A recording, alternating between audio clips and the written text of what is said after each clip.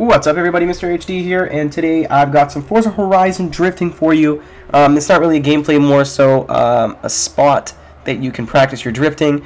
I'm currently doing this in my 650 horsepower S15 with a RB26 in it. And I don't really like the RB26, especially the build I have. Just there's turbo leg out the ass.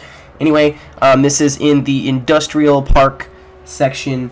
I'll have the exact point on the map transposed into this video, and basically it's just a couple, like 3 or 4 corners. It's very small, that's why I like it. If you have a high power car, you can string the whole thing in pretty much one drift, one solid left hand drift. If not, like I did this in 130 horsepower Hachi, you just have to transition a lot more.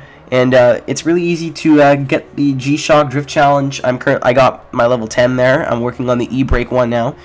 And yeah, so if you guys want to go practice some drifting, it's got a sweet jump in it too, a little Ibizu style jump.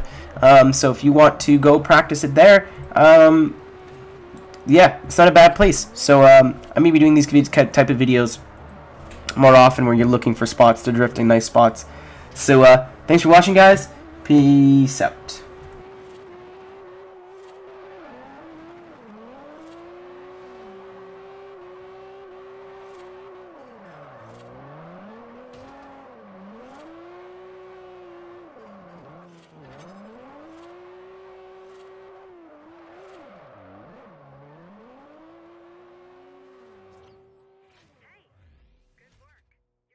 Be sure to follow me on Twitter. It's where I'll announce open lobbies or look for people to play with, answer questions, and update you on the latest happenings of Le Arrow.